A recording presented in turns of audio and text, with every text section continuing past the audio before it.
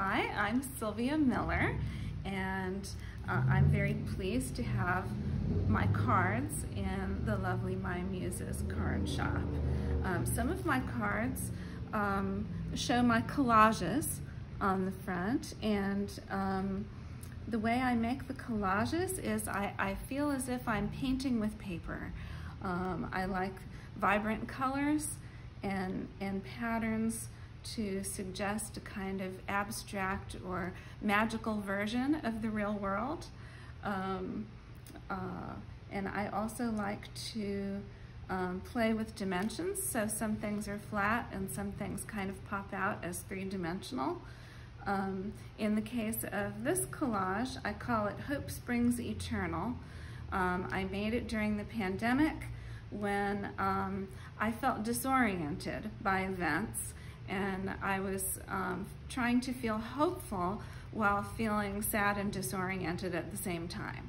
So I mean hope springs eternal both earnestly and ironically at the same time.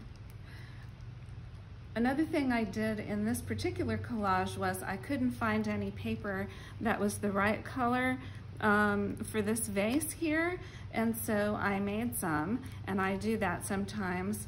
I didn't make the paper, but I made the color through blending colored pencils, and sometimes I do that with pencil or oil pastel when my paper collection doesn't quite suit. This card shows one of my marbled paper designs, and in this case I was trying to think of my tray of water where we make the marbled designs as a kind of canvas on which I was making an abstract composition. And in this case, I thought it came out looking very much like a tree, or maybe we'd say the aura of a tree. So I call this piece Dryad. And I made a lot of collages in an 8.5 by 11 size during the pandemic because I was afraid to go to the store to have them scanned, and that was the size that I could scan at home. So I've been thinking a lot about what home means because I grew up moving around a lot.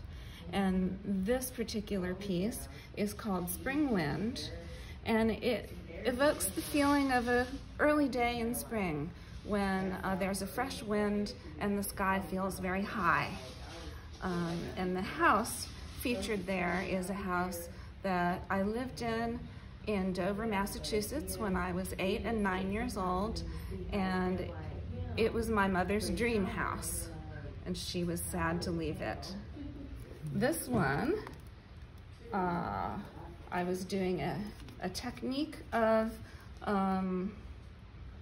concentric circles of color, which is something we do with marbled paper, but I was moving my circles as I dropped them down, and I created these strange shapes that look kind of like outer space and galaxies. So I call this one Morphosource. This one I call Typography because it really just looks kind of like looking an aerial view of a landscape, or maybe it looks like granite. And this one I called Blossom. And here you can see a technique of moving the concentric circles of paint, pushing them a little bit with a skewer, and as they started to flow, I combed them with a comb. And so I'm manipulating the forces of nature in a fascinating way, and I love how they all come out so different.